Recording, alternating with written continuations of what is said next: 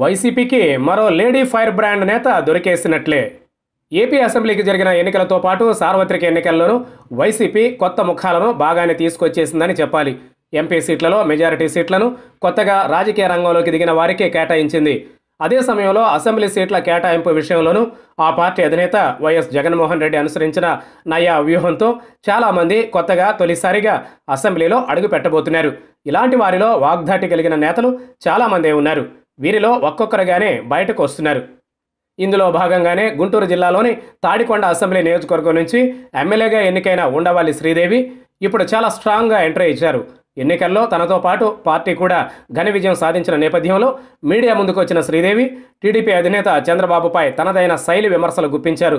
ఈ ఎన్నికల్లో టీడీపీ ఓటమికి వేరే ఎవరో కారణం కాదని చెప్పినా అసలు సిసల కారకుడు చంద్రబాబేనని చెప్పేశారు.